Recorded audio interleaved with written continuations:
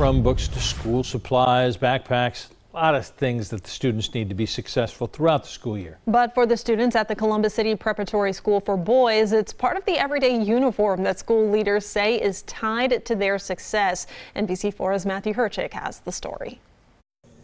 Well, tying a tie for many is simply part of a normal morning routine, but for one group of students, it's a symbol of their role as the next group of scholars to come through school doors.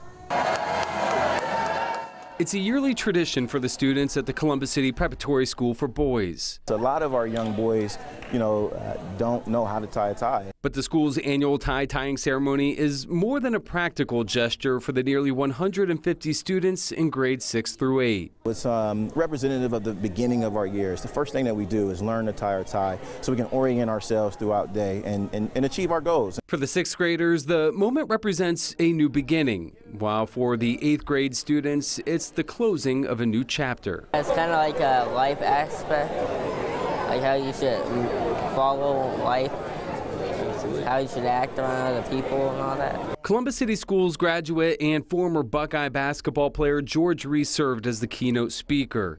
He joined city leaders, community members, and parents in lending a helping hand to the new class of young men. Anything that they can do outside of the classroom to keep them motivated to come into school, staying in the school, and they're doing the work. Coming here to do work, to graduate is always empowering. The young men recite their creed, committing to values of accountability, respect, integrity, service, and excellence.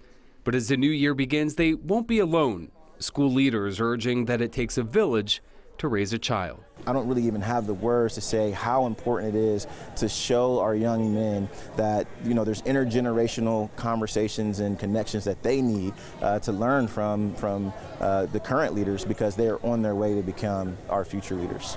Now, the tie-tying ceremony is an annual event, and as the school continues to try to grow their program, they say that they hope to have even more young men participating next year.